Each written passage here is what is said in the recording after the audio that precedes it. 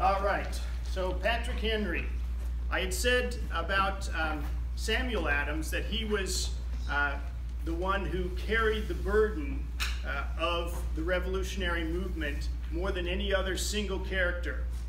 I'm going to change the analogy a little bit and say that Samuel Adams was kind of the torchbearer. And if we can see that analogy, I will say that Patrick Henry was the one who lit the torch. So you can kind of get that idea. So Patrick Henry, this is going to mess with me. Okay, the bibliography. So I have 3 books here. You can see that. Kind of, sort of. The one at the top was interesting in that it was a biography that was written back in 1888. Moses Coit Tyler, eminent historian, and a very good history. And for those of you who have read books of the 1800s, you'll have an idea of the language and the prose that is used is a lot more expanded, you might say, than the type of prose that we use in the 21st century. And you know, some people like that kind of thing. I can enjoy it at times, and some people really don't like it, but it's a good biography. One of the interesting things, though, that I liked about it was that he talks about things that kids in school all know about. Back in the back in the 1800s, of course, all students, or most students, have memorized Patrick Henry's great speech, right? Well, they did back in the 1800s. They also knew about some of his other great speeches that I'm going to be talking about. All grade school kids would know these other great speeches that Henry was famous for, that nowadays most people just don't. The next one is an updated one, just came out last year, I think. An excellent biography. I would highly recommend this one if you are interested in a good biography. John Kukla, 500 pages, and I had to laugh. This is kind of a side thing altogether, but Kukla, doesn't that bring back memories? Does anybody? Yeah, that's right. Kukla, Fran, and Ollie. I just laughed when I saw that name. I thought, wow, that brings back memories. But this is an excellent, very well-written biography. The last one I put in there, I don't have it myself, but this was the first great biography of Patrick Henry by a guy. It came out in 1817 by a guy who was extensively interviewing people who had known him. So this is, for a lot of historians, is kind of a primary resource because he interviewed Thomas Jefferson and John Adams and others to get some first-hand accounts of Patrick Henry. And did you give his dates, Patrick Henry's dates? Born, died? Oh, I haven't done that yet. This is just the bibliography. He died in 1799.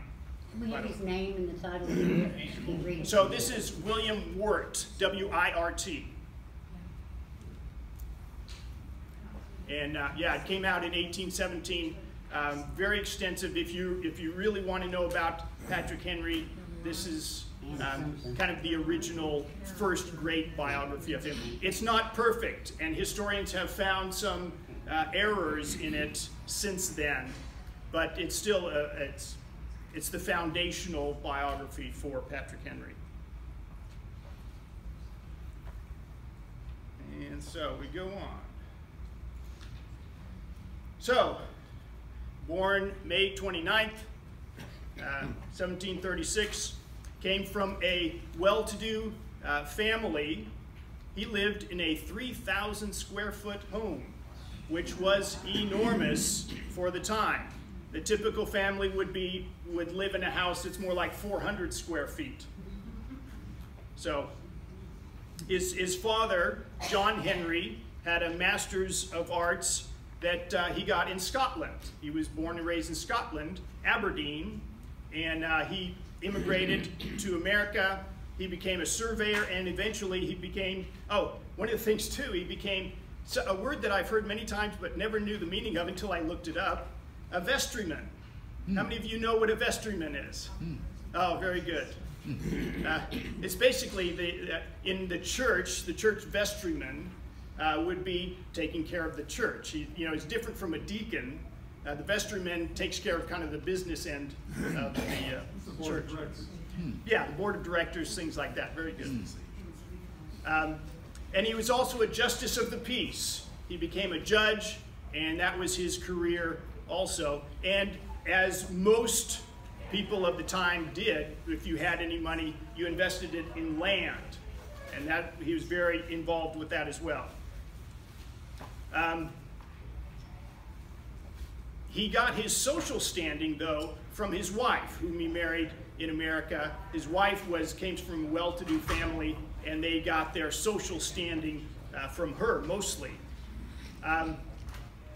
As a child, Patrick Henry grew up. He was not a great scholar as a kid. He loved to play. He became very good at, the violin and the flute. So he was very much into dancing. He loved to go to parties, and he was kind of the life of the party. He was a very social kind of guy. Everybody liked him, very nice, and he loved to have a good time.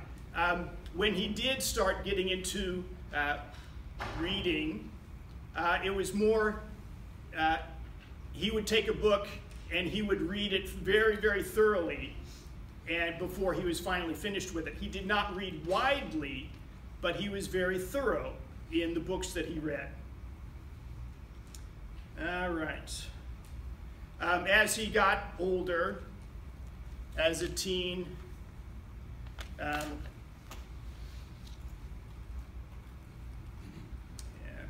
so he was known to be a very friendly guy. He was very observant, curious, and he was very religious, as many people were. But yeah, he was noted for being a devoted church member, but as a scholar, somewhat mediocre. He got married at a fairly young age, and sometimes there's a misconception. And nowadays we think that people back in those days, well, everybody got married really early. That's not the case, especially for men. Men generally, if you were heading anywhere in life, you established yourself and didn't get married till mid to late 20s. He got married at 18, and he was not ready for it. And his wife, Sarah, was only 16. That would be more typical of women to get married that young, but not for men. But fortunately for Patrick, he was marrying into a fairly well-to-do family, so he was given some very nice gifts, both from his parents and from her parents, of land and slaves. So he was somewhat established when he got married, and but promptly lost a lot of it in the downturn. The economies sometimes would be up, sometimes down, and they got together in a rather down time. They started a small country store, which didn't do too well. So they would buy some land, got a farm, tried to work their slaves on the farm, and prices were somewhat depressed on the crops, so that didn't work out too well. They went back into creating a store, and that wasn't going well. And so finally, Henry decided that he was going to be, oh wait, before I do that, here's the Sheldon house. This is her parents' house that they got married in. It's still there today. Where is there? It's in Virginia somewhere. I'm not sure, honestly. But you could probably look up the Sheldon House. There's probably a plaque out front, and you can go and visit it.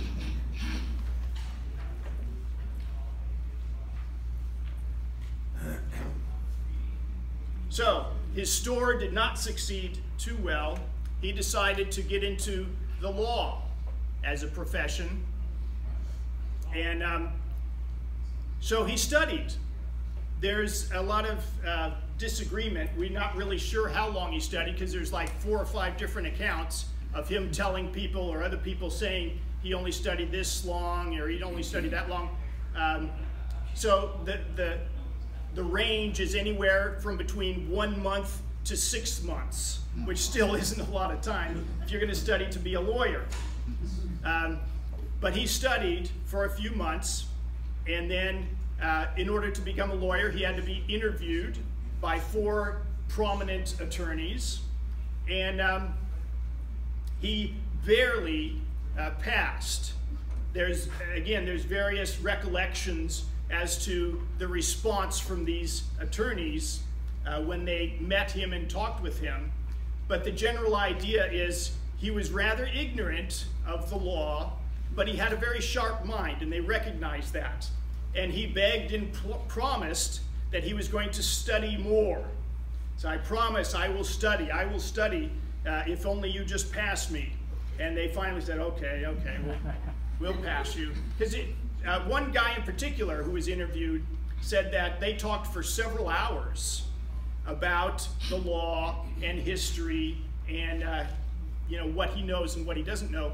And so this guy was very impressed by his wit, by his intelligence. He was really sharp. What he did know, he could elaborate on, and he could talk about concepts very clearly, and he could make arguments very clearly.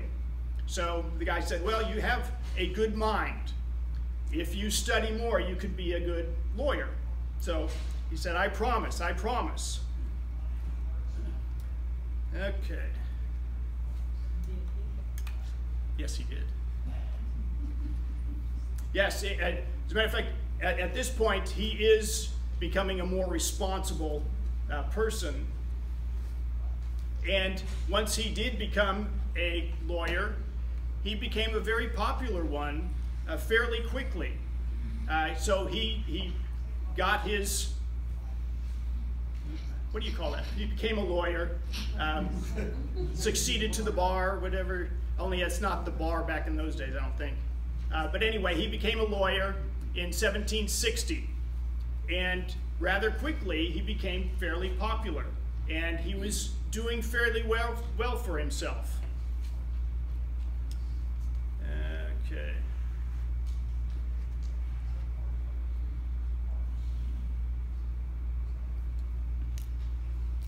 And what else we got? Oh yeah. So one of the things that it was noted that by 1763 he was doing well enough so that he could actually loan money to both his father and his father-in-law, who were having some financial difficulties. And he was known as a guy who could sway juries. One of the things that he was really good at, not just his intellect and his arguments, but he could put a lot of emotion into it.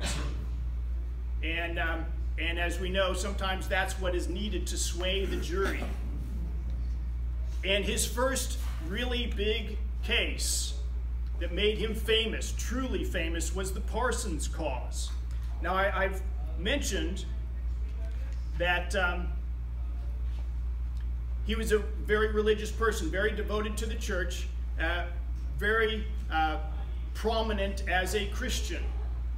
Christian virtues were very important to him. But in the Parsons cause, he was fighting against the church, against the Parsons. So what this was, in 1755 and 1758, separately, there were laws passed. They were temporary laws. Back in those days, the Parsons were paid in tobacco. They were supposed to be paid 16,000 pounds per year. Now, that's all well and good if the price of tobacco stays stable. It does not go well when the price fluctuates wildly, and it does. Sometimes the price skyrockets, and then the people who are paying the parsons are out a lot more money.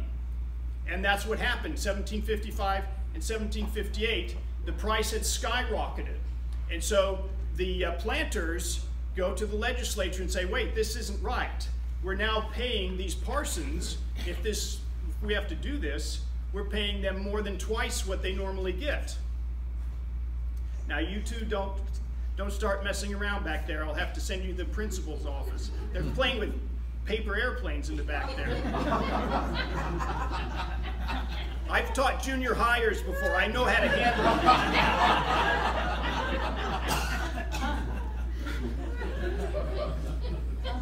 So I wasn't expecting that. So now where was I? So they go to the legislature and they say, what we need to do, we need you to pass a bill. It'll be temporary, 10 months, 12 months. They will be paid in cash. We have money, we can just give them cash. And so it was to be at 2 pence or 2 pennies per pound of tobacco, and that's how we are going to rate that. And the parsons weren't very happy about it, but there's enough pressure on the legislature, so it passed both times. As it turns out, it was a very bad deal for the parsons because the money, of course, is terribly depreciated and is not worth what it's supposed to be worth. And not only that, but it's only good in the colonies, not with Great Britain. So the parsons were up in arms and they said, you know, it was illegal for you to do this anyway. This is something that should be passed or at least okayed by the king, and you didn't do that. And they kind of knew it. They weren't supposed to do this. But since the king is in England and they are in Virginia, and the communication takes such a long time, round trip, and it's only temporary, they felt, well, we can get away with this, and they did. So the parsons, the second time around, they send somebody to Great Britain and say, look, this is what they're doing. They need to pay us back what we have lost for those months. And so the king said, you are right, I'm going to nullify this law. And he did. What he didn't say is that the parsons deserved their back pay. He didn't make a decision on that. So they come back and the parsons take it to court. The king has nullified this law, so we are owed back pay. And so the court made the decision, yes, you're right, so you are deserved the back pay. So they felt they had won. It was something they were very happy about. Yeah, okay. So they were due the back pay, but they needed another court date with a jury to decide how much they were going to get in their back pay. It should have been pretty cut and dry, very simple, until the planters hired Patrick Henry to defend their side. And so Patrick Henry came out and he did some very radical things. He harangued the jury for about an hour or so about how unjust this is. Not only is the king a tyrant for annulling this perfectly good law, but the clergy are a bunch of avaricious, vicious enemies of the people for wanting this back pay. And I have a quote. Now, one of the sad things about what we know of Patrick Henry's great speeches is we don't have them verbatim. We have notes from various people who had written some of their ideas down, but we don't have any of his speeches complete, except recreations of them. So here's what he said about the clergymen. Litigious clergymen ought to be considered as enemies of the community. Do they manifest their zeal by practicing the mild and benevolent precepts of the gospel of Jesus? Do they feed the hungry and clothe the naked? Oh no, gentlemen, these rapacious harpies would, were their power equal to their will, snatch from the hearth of their poorest parishioner his last hoe cake, from the widow and her orphan children their last milch cow, and the last bed, nay, the last blanket from the lying-in woman. So that's against the parsons.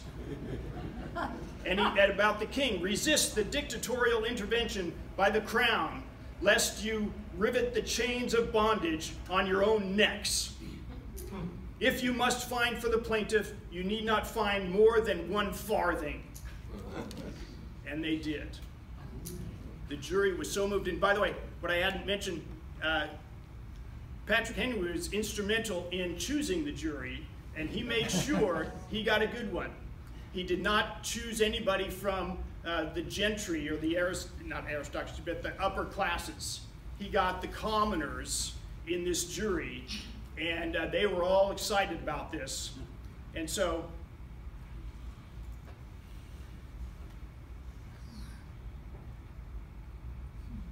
oh, one other good thing about this, as he was going on and on about the king, and he said the king forfeits all his rights to his subjects' obedience. And some people were in the crowd saying that's treason. It's like they're looking at each other, and they look up at the judge, and he's not doing anything. Said the judge should be saying, wait a second, you're out of line. The judge was Henry's father. Oh. So he was okay with it.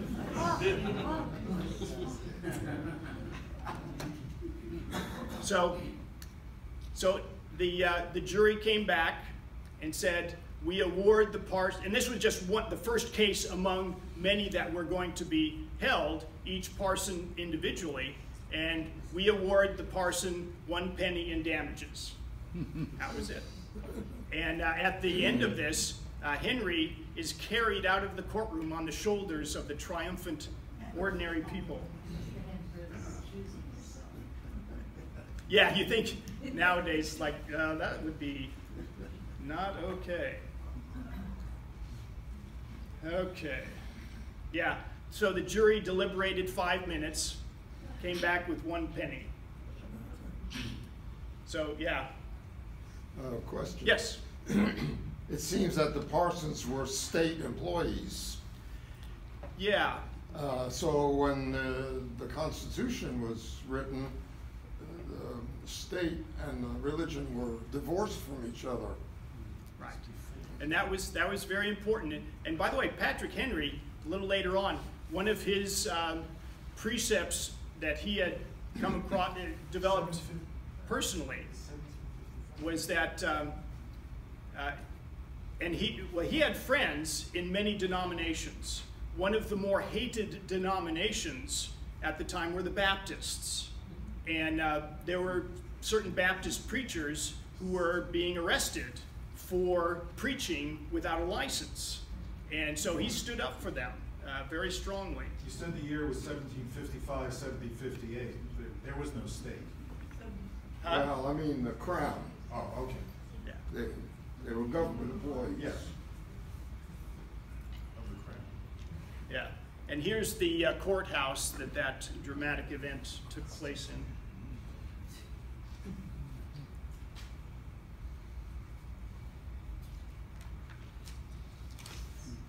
And then we come to the Stamp Act. And something that kind of occurred to me, the more I read these different biographies, is how many of these ideas were already out there for the more intellectual people of the time. Things like taxation without representation, the king may be a tyrant. These ideas were out there for people who are educated and reading up on the latest philosophies of the day. So there, in 1764, news was coming across the Atlantic that the prime minister was planning on imposing a tax. Already they were going to, there was the Sugar Act, which actually lowered the duty on sugar but enforced it, that they were not happy about. But also with that news was, we are going to impose a stamp tax in order to raise money for the soldiers that are stationed in America. So Patrick Henry is upset about this, as many are, and he's going to prepare himself for this.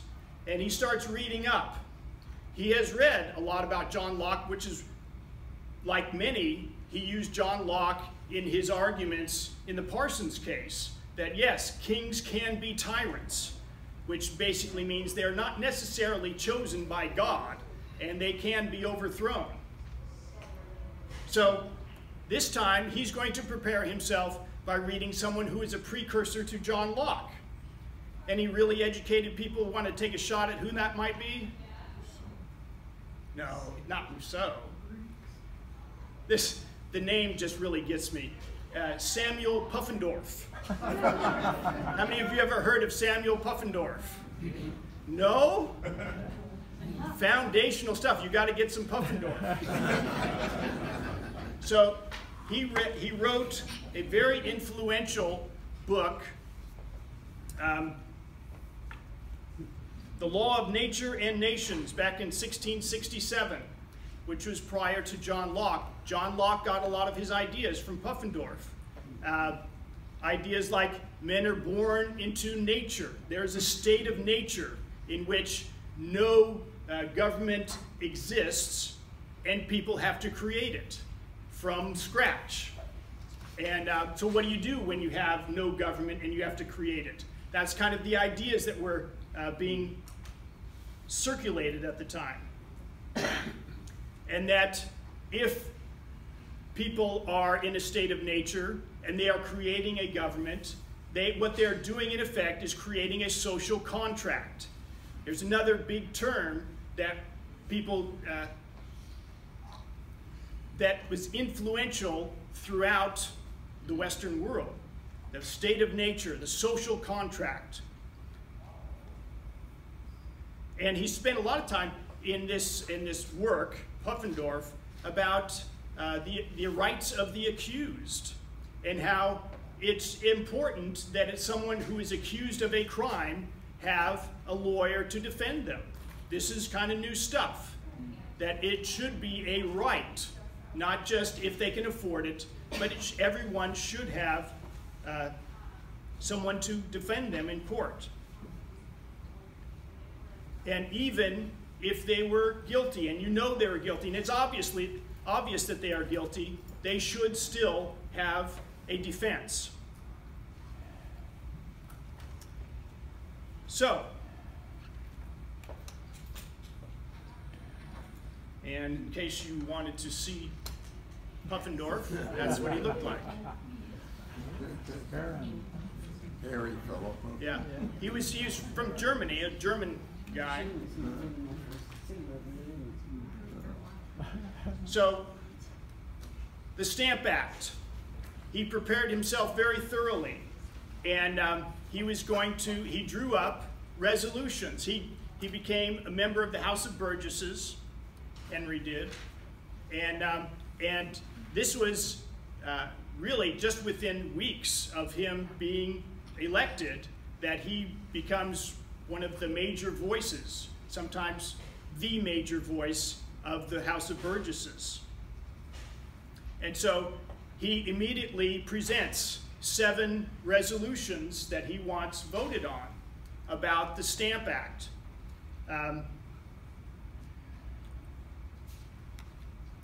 So the first 4 are fairly generalized about how American colonists have the same rights as native-born people of Great Britain.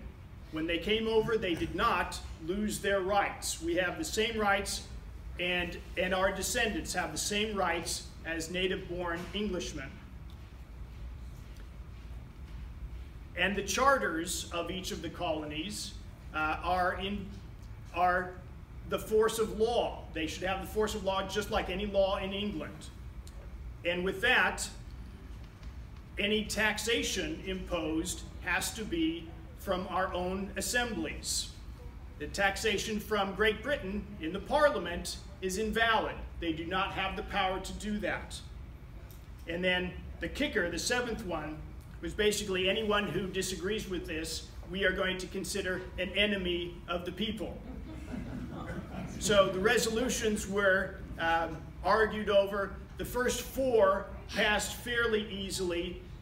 The fifth one that said taxation from Great Britain is not valid barely passed. The sixth and seventh were a little too hot and they were not going to pass those. However, once all this argument, oh, and I need to tell you, this was one of his first great speeches also. This is where he's arguing in front of them, and he says, Caesar had his Brutus, Charles II, his Cromwell, and George III, and at that point people start yelling, treason, treason. And now there's, again, nobody was taking minutes, nobody was recording, so there's some debate as to what exactly happened at that point. But the more exciting version says that that George III may profit from their example. Somebody's still shouting treason, and he says, if this be treason, make the most of it. That probably was not said. It sounds really good, but I think one of the things, Thomas Jefferson had a version of this, and Thomas Jefferson, being a great writer himself, sometimes made it a lot nicer than it really was. Another version just says that when they started shouting treason, he said, if I have offended anybody, I apologize. I still am loyal to the king, and on and on. So it was kind of a half-hearted apology, but he did apologize. So the resolutions, the first five are passed. The next day, once Henry had gone home, but they were still in session, a lot of people had gone home, they rescinded, they took off the fifth one because they didn't like that one. And so they were going to just have the first four as resolutions. However, somebody got a hold of all seven and published them.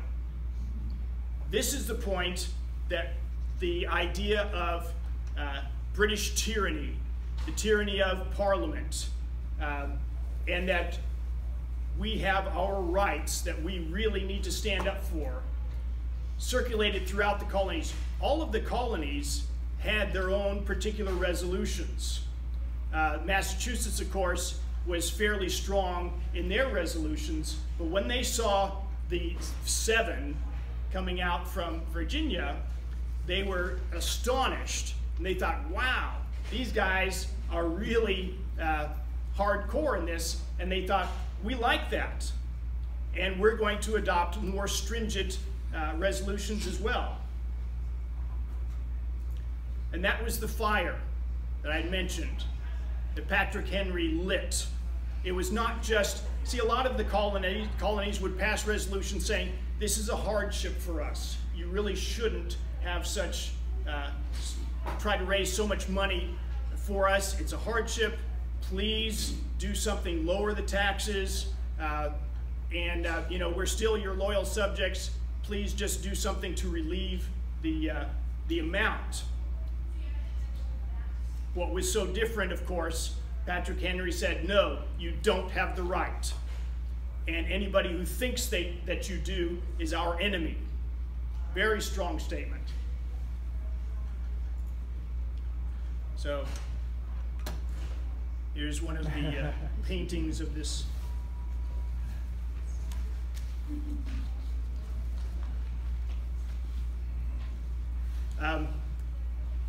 Very soon after, as we know, the stamp tax passed, came to the colonies.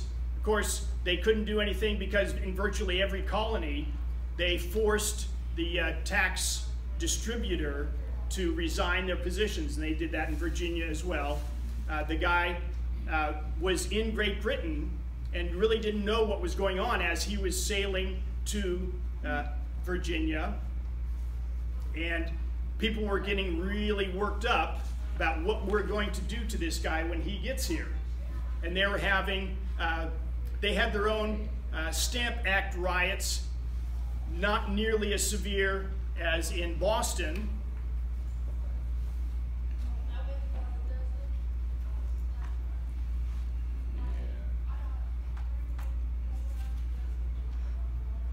Oh, one other thing. King George III's birthday was it June 4th. Nobody shows up, or almost nobody shows up. And this was from a guy who was traveling through the colonies at the time, and he noted that people were getting really worked up about the stamp tax and that the king was becoming very unpopular. And so on the king's birthday, he shows up to see what was going on.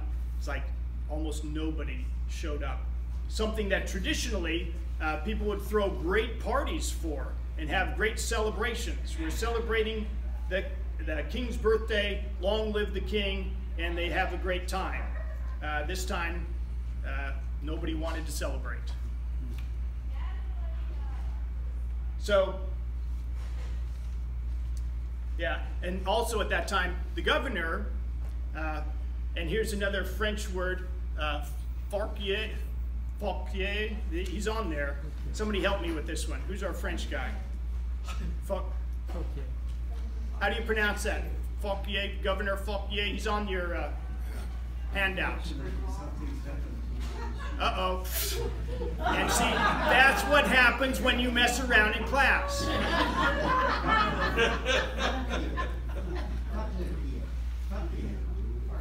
How does it say? Fauquier? Okay. I'm going to talk to your parents about this.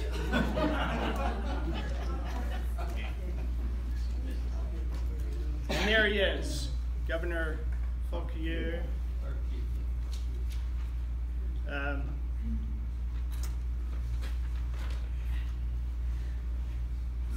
Okay. So the riots, and I put them in quotation marks, in Virginia were fairly tame compared to Boston standards. They were basically orchestrated parades through town that had the stamp officer, George Mercer, on in effigy. They parade him through town, and they do terrible things to him, whip him, beat him, and they had him mounted on a horse backwards. They paraded him through town, and they caned him, they whipped him, and at the end of it, they had a great bonfire and burned him up. That was the first one. There was a second one, too. Richard Henry Lee, who became a very prominent patriot as well, he organized one, and kind of the same thing, paraded him through town, and Richard Henry Lee made a speech that was George Mercer's dying speech, in which George Mercer lamented his sins, that he loved gold too much, and that he was a slave to riches, and so he deserves the just punishment of the people, and then he was burned up. So here's kind of a picture of somebody who's in effigy being paraded through town.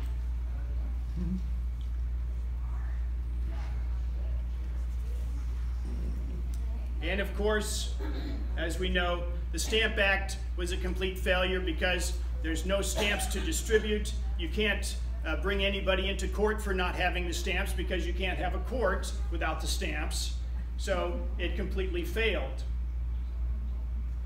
And one of the things that the British military at the time was telling the Crown, we cannot be everywhere in the colonies. This is not just Boston. This is everywhere, and we can't invade every single town to force them to take these stamps. We don't have nearly enough soldiers. So just to pause a moment to talk about Patrick Henry as a man of character, and this is from the biography that I had that was very good, the middle one of the group, Kukla, John Kukla, can't forget that name. He was, as I said earlier, he was seen as a very friendly, affable sort of guy. Everybody liked him for the most part, except when you get into politics. But he had slaves. And so one of the things that he goes in depth in this biography is about Patrick Henry's view of slavery. He felt terrible about it, kind of like Thomas Jefferson. He didn't like the idea at all. But he knew that he couldn't get along without him. If you have a plantation, if you have a farm of any size, you just can't work it without slaves. And so he made statements throughout his life how much he dislikes the idea of slavery, but he's stuck with it, and he was a slave owner and he worked his slaves. I mentioned earlier about his religious toleration of Baptists. He defended Baptists in court, saying that, why are you arresting these men for preaching the gospel? That seems very wrong. And throughout his life, Baptists knew they could count on him to defend them. He was a good friend to them. And also, he was a very devoted husband and father, by all accounts. He loved his wife, he loved his kids, and cared for them very much. And in a little bit, we'll talk about how he took care of his first wife as she was dying. Then we come to the townshend duties. Remember, we talked about how one of the arguments against the Stamp Act was that it was an internal tax. And some people were saying, and Ben Franklin in England was saying, we don't like internal taxes, but we will accept external taxes because they've been around forever. The duties on imports, we will accept that. So they said, fine, we will now raise money with these duties on various items. So now Virginia has a new governor. Here's another difficult, not French, but it's kind of a difficult orator. I think that's how it's done. At first, this new governor was pretty much thinking he was just going to leave the colonists alone and they'll come around to their senses soon enough. I'm not going to bother them. He was known, he had a reputation as a whoremaster. This was the three things that he was known for. A whoremaster, a drunkard, and a gambler.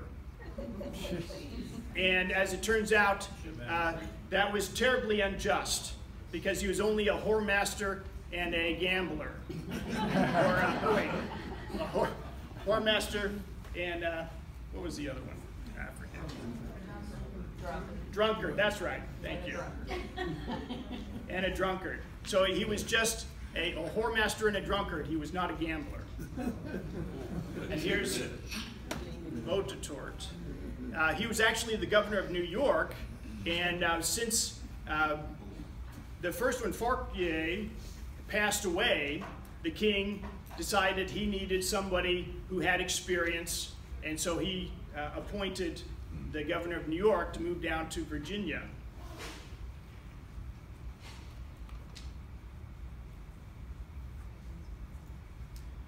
And of course, as I've said before and will say over and over again, the non-importation agreements did the trick, both with the Stamp Act and with the townshend duties. If nobody's going to buy anything from Great Britain, they don't work. You can't raise money when nobody's going to buy anything. So all of the colonies drew up these non-importation agreements. We are not going to buy anything from Great Britain. And the interesting thing in Virginia, they drew up this resolution, we will not buy from Great Britain. All of the burgesses sign it, and they post it out in public places so that common people can sign it too. And virtually everybody who was a freeholder, had land and money, came and signed this. We will not buy anything from Great Britain, or at least the listed things. And so the townshend duties were repealed.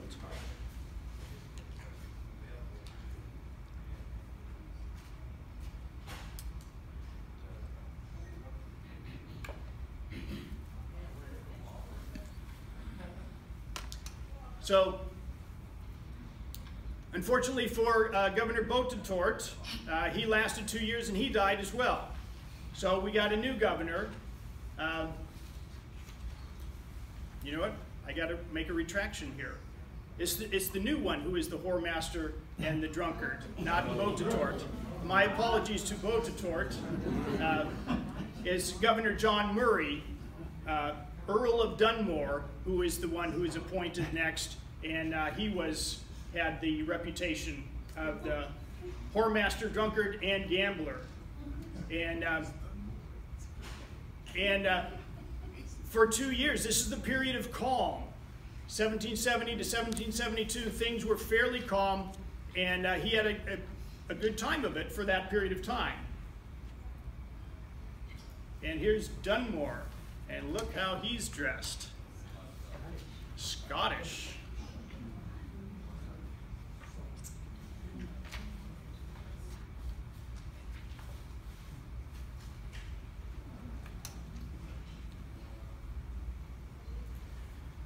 But it was not to last. In 1772, there was an incident in Rhode Island, the Gaspee incident, where people of Rhode Island see this schooner out there, and it's a customs schooner out searching for people who are smuggling, and it hit some rocks and was stranded, and so a number of colonists rowed out there and took control of it, kicked all the customs officers off of there and burned it to the water line. Virginians, as many colonists, they knew that they couldn't say, yeah, we're totally in favor of burning schooners to the water line. But they tried to skirt the issue a bit and said, yeah, we wouldn't agree with doing that, but, you know, if the king wasn't such a tyrant, these things wouldn't happen. But in the meantime, the committees of correspondence were being fully developed between the various colonies, and this is primarily pushed both by Massachusetts and Virginia. And at this time, kind of in his personal life, Henry was telling people that the tensions are growing, war is going to come. Whether we like it or not, this is where we're heading. And so there was the Tea Party in Boston, 1773, and the Port Bill. How are we all going to respond as fellow colonists to Boston's port being shut down? Well, we're going to support them. Something the king was hoping to do, and Parliament was hoping to do, was to divide and conquer. If we could just have the stronger colonies be separate from the others, we can settle this thing. We can get them where we want them. But they weren't going to. The colonists united, and they supported. They sent supplies to Boston, and Virginia was one of the main helpers in this matter. Dunmore, with the new resolutions coming out of Virginia in support of Boston, he dissolves the assembly. And so at this time, the burgesses are going to meet down the road. Where if they can't meet legally, they will meet illegally. And they did. And so they selected delegates to go to the First Continental Congress.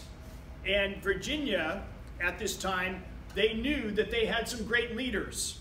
They knew that they had some of the most prominent intellectuals and great leaders that they were going to send to this First Continental Congress. And they expected, when they sent George Washington there, that if there was an army to lead, he was going to lead it.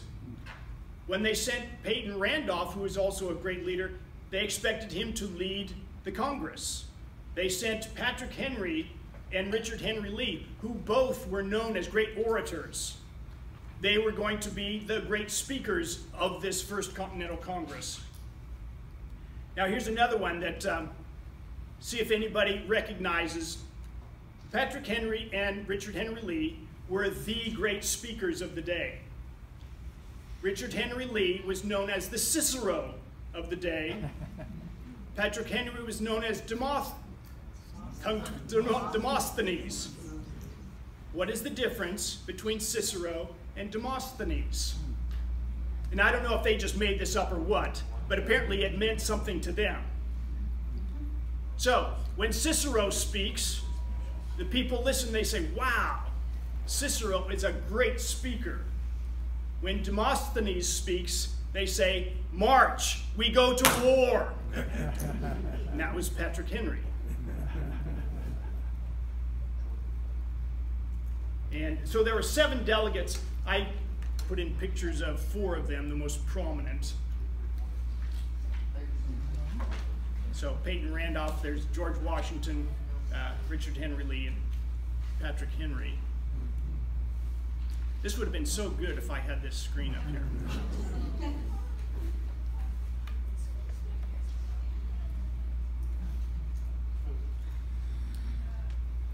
So when Patrick Henry shows up and all the delegates are there, Patrick Henry was never known as someone who dressed very well.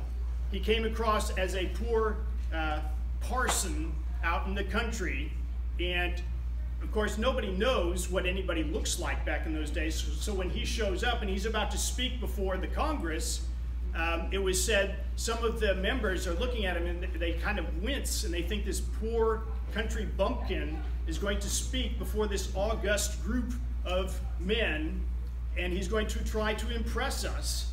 And we feel bad for him because he's going to look awful doing this, until he started speaking, of course, and he just electrified the Congress. They were stunned. Oh, that's Patrick Henry. Now we know. He's just an amazing speaker. And one of the things that he mentioned at the Congress, he was telling everybody, because we have been occupied, the government is dissolved. We are in a state of nature. And everybody knew what that meant when he said that. And finally, I am not a Virginian. I am an American. We are all united here. So he made a very deep impression at the time. And of course, the First Continental Congress, basically they're promoting, again, non-importation, continued correspondence throughout the colonies, another petition to the king, and so Patrick Henry wrote a letter to the king himself, only it was an open letter that he was having published in the local papers. It was, he entitled it Scipio Letter, and then of course they were to meet, Congress was to meet May 10th, 1775. And I have a little excerpt from this Scipio letter. To the king, an open letter. Good sir, awake from your lethargy and recede from the measures you have taken. Your brave subjects profess a decent and loyal obedience as subjects, but they dare tell you they will never become your slaves. The sword, great sire, is a dreadful umpire. So very bold talk from Patrick Henry. Also about this time, he suffers a personal tragedy. His wife, after having their 6th child, had developed the postpartum depression, a very severe form of it, and she went insane. This was 1771, is when she had this child, And so for the next 4 years, Patrick Henry kept her in the basement of his house. Now, this basement did have windows, so it's not like it was like a dungeon or anything. He tried to keep her as well as could be kept at that time. He had a servant feed her and take care of her, but she was locked up. When this first happened, they used what was called a straight dress. Instead of a straight jacket, they had a straight dress, and they wrapped her up in it. He had the chance to take her to a local hospital for the insane, which had just opened, and we believe he toured it. And he went inside and he looked at this hospital, and they had cells like a prison, and they had chains against the wall in order to chain them up. That is how they treated the insane. He was not going to do that to his wife. He kept her in the basement, a well-lit basement. He kept her warm, dry, but he kept her there. And it was said that he visited her when he was home. He visited her several times a day while she was lucid, and he cared for her. She died right before his great speech that we'll get to in 1775, just weeks before his great speech. So this is the home that he kept her in the basement. And you'll notice there are windows. Yeah, I think I have that there too. There are windows to the basement, so that it was well lit. Quite a nice home for the time. Oh yeah, yeah. He was not hurting for finances. He was not a Samuel Adams who was poor all his life. He was an attorney and he made good money. Once, especially after the Parsons case, when he won that, and he became a great celebrity locally, and he was very called upon as a lawyer. This is the hospital that he could have taken her to. Brick building. Doesn't look so bad on the outside, but apparently the cells on the inside were pretty gruesome.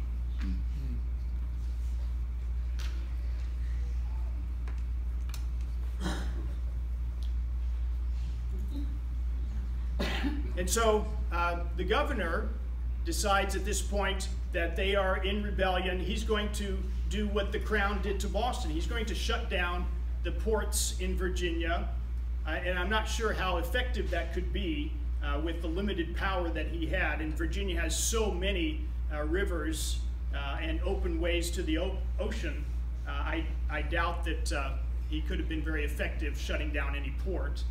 But one of the things, this guy who at first wanted to leave the colonists to their own devices and they'll come around to their senses, decides that no, this is serious now, and I'm going to crack down on these colonists.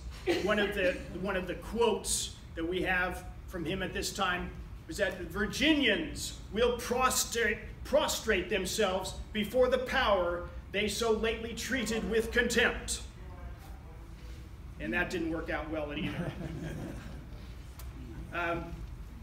Another kind of funny incident, the king drew up a list of prominent colonists that he sent secretly to the colonies, to the governors, saying, these are the men I want you to round up and arrest.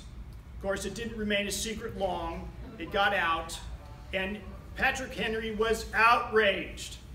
Why am I not on this list?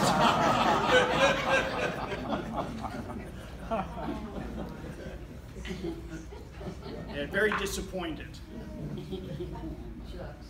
So the great speech, this was in Richmond, which is, I think, something like 50 miles up from Williamsburg, which was the capital at the time.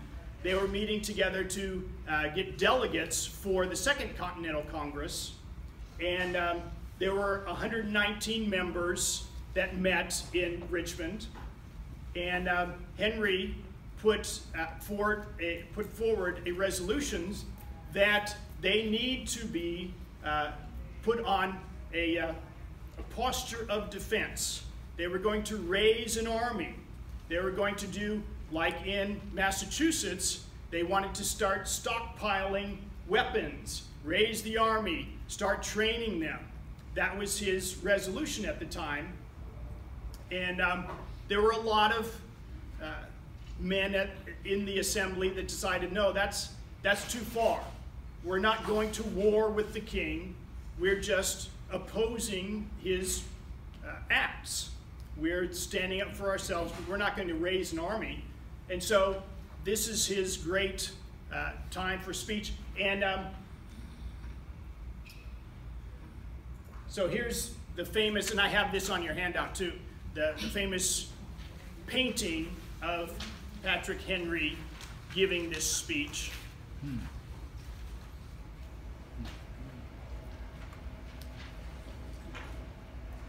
And, you know, worst of all, I had a video of a guy doing this speech. I went on YouTube looking for, because lots of people do this, right? We have a speech that was recreated, and this was William Wirt's work, actually. We think he kind of probably wrote it, because we have notes of a few people who said this is the kind of thing he was saying.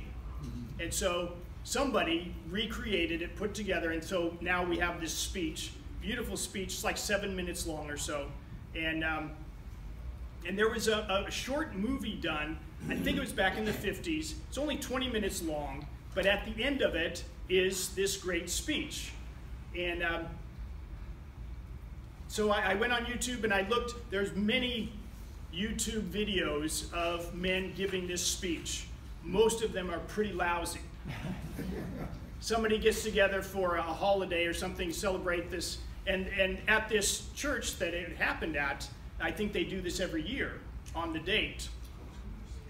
And so they hire actors to come to portray the men in the assembly and Patrick Henry giving this great speech. And you go on YouTube and you see this, and you think, yeah, they didn't hire somebody who's really good at this. But this movie that I told you about was made back, I think, in the 50s, and this short 20 minutes, and this guy, this actor, is very good. He gave a great speech, and I really wanted to present that. I wonder if we have sound. Yeah. Can you tell us where to find it?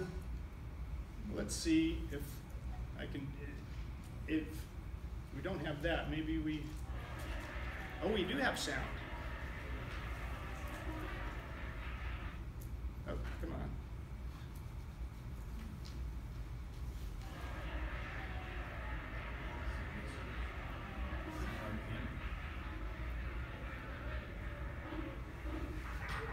Chair recognizes Mr. Patrick Henry, delegate from County Hanover.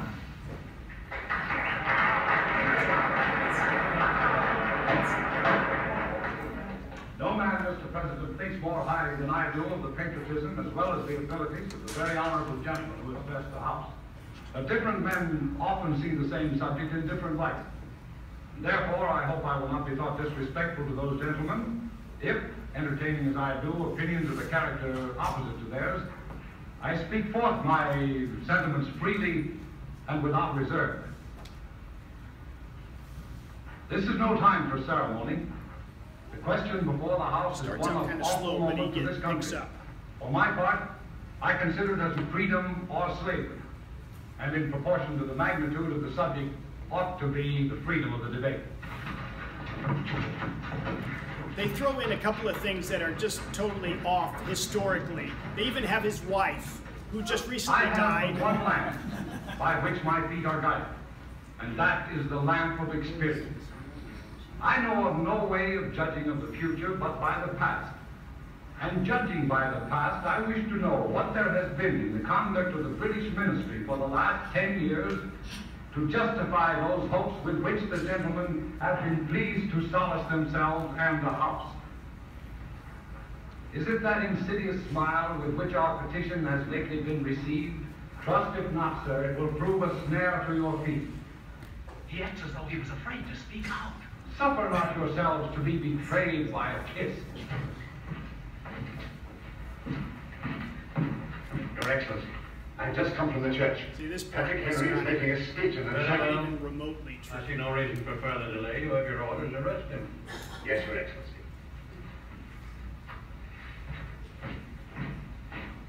Ask yourselves how this gracious reception of our petition comports with the warlike preparations which cover our waters and darken our land.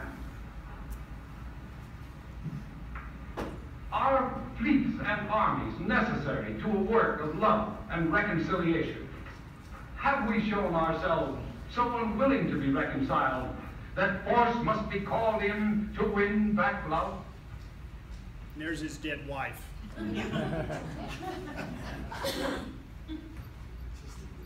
Let us not deceive ourselves, sir. These are the implements of war and subjection, the last arguments to which kings resort. I ask the gentleman, sir, what means this martial array if its purpose be not to force us into subjection? Can gentlemen assign any other possible motive for it?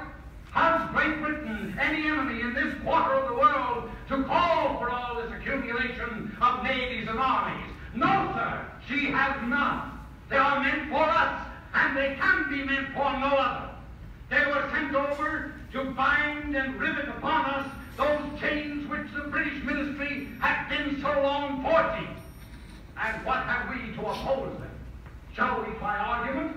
Sir, we have been trying that for the last 10 years. Have we anything new to offer upon the subject? Nothing. We have held the subject up to every light of which it is capable, but it has been all in vain. Shall we resort to entreaty and humble supplication? And what terms shall we find which have not already been exhausted?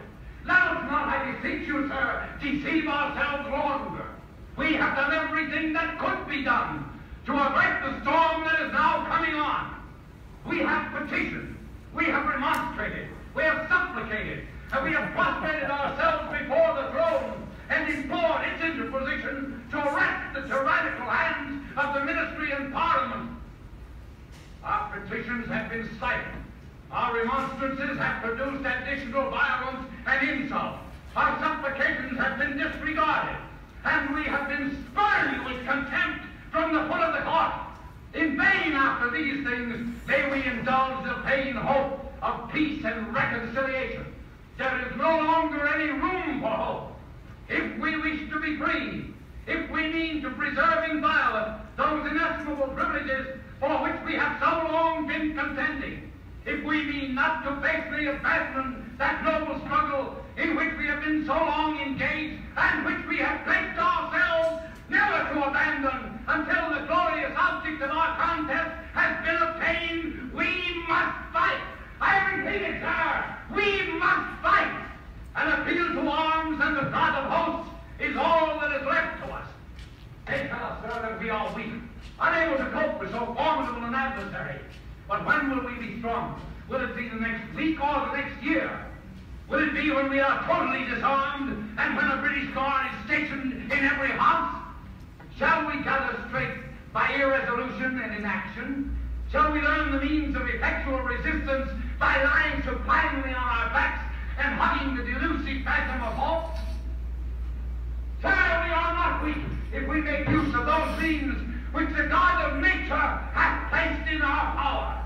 3 millions of people armed in the holy cause of liberty, and in such a country as that which we possess is invincible to any force our army can send against us. There is a just God who presides over the destinies of nations, who will raise up our friends to fight our battles for us. The battle, sir, is not to the brave alone. It is to the vigilant, the active, the brave. Besides, sir, we have no election. If we were base enough to desire it, it is now too late to retire from the contest. There is no retreat, but in submission and slavery our chains are forged. Their clanking may be heard on the plains of Boston. The war is inevitable, and let it come. I repeat, sir, let it come. It is in vain, sir, to extenuate the matter. Gentlemen may cry peace, peace, but there is no peace. The war is actually begun. The next gale that sweeps from the north will bring to our ears the clash of resounding arms. Our brethren are already in the field. Why stand we here idle? What is it the gentlemen wish? What would they have? Is life so dear, and peace so sweet, as to be purchased at the price of chains and slavery? Forbid, Almighty God! I know not what course others may take, but as for me, give me liberty or give me death! Yeah, that'll pass. Wasn't that good? Do we know if he spoke from notes or just... So, this speech did change a couple of votes, not a lot. So his resolution did pass. So anyway, that was really the bulk of the what his influence in the revolutionary movement. Once the revolution started, he was pretty much a local man. He became the governor, the first governor of Virginia in the new country. And as years passed, we know when the Constitution was being proposed, the Constitutional Convention, he was offered, they wanted him to come to the Constitutional Convention. He did not want to come. His remark was basically, I smell a rat. And for his opinions, he was correct. They were going to change the Articles of Confederation and create a whole new document, and of course they did. He didn't like it at all. He fought against it. Again, just like Samuel Adams, it was too powerful. He knew that Virginia was going to lose some of its sovereignty because of the Constitution, and so he fought against it. And unlike Samuel Adams, he fought against it to the end. He was not going to endorse it. Of course, it passed anyway, but as years went by, he pretty much reconciled himself to the Constitution. He became governor again. He was first governor for 3 years, 76 to 79, and then in the 80s, he became governor. And then through the 90s, 1790s, he went back to his practice as a lawyer and finished out his years as a lawyer. Several times, he was still good friends with Washington through all this time, despite the fact that Washington supported the Constitution. But he was still good friends with Washington. Washington several times offered him positions. He wanted him to be on the Supreme Court, and Patrick Henry said no. Others offered him other positions. John Adams, when he became president, offered him an ambassadorship, and he didn't want that. As he was nearing the end, he was going to run for the Assembly. And in 1799, he became ill. He had some stomach problems, and he became completely blocked. His intestines were blocked. And so the doctor came to him and said, I have a remedy. It's either going to cure you very quickly, or it's going to kill you very quickly. So what do you choose? You are going to die anyway, within the next few days probably. So that remedy was mercury. Oh. The blockage, because mercury is so heavy, the idea goes, and this apparently works sometimes, you take a big dose of mercury and it unblocks. It's so heavy that it pushes through your intestines, and you are cured from this blockage. If it doesn't get through, you die very quickly. It didn't get through for him, and he died.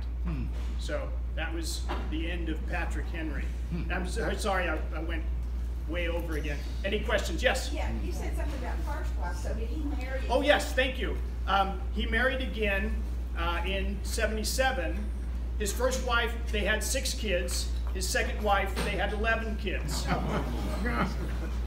At his death, what was it? See, only 8 of them were still alive. Which, yeah, that's about par. The one unusual thing about that is that only one of them died in infancy. The others who died died like in their late teens or early 20s. The ones who died before him. But he had a number of them that lived, 60s and 70s too. So, yes. Another second question.